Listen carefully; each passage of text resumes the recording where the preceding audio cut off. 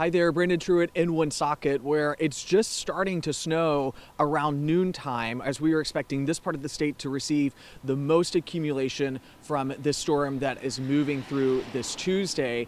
Right now, it's really the tale of two pathways. As you can see, the car that just went by me, this road here is pretty much all good to go at this point as it's been cleared from Sunday storm. That's really the case in roads throughout this area. But then you take in consideration the sidewalks here, and they're just covered in lots of this city as well as other parts of the state as well. And at this point, this snow is frozen over multiple times as it's from Sunday and then the storm before that.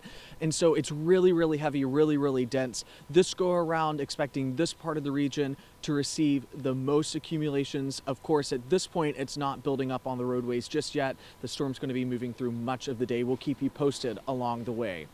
In Woonsocket, I'm Brandon Truitt.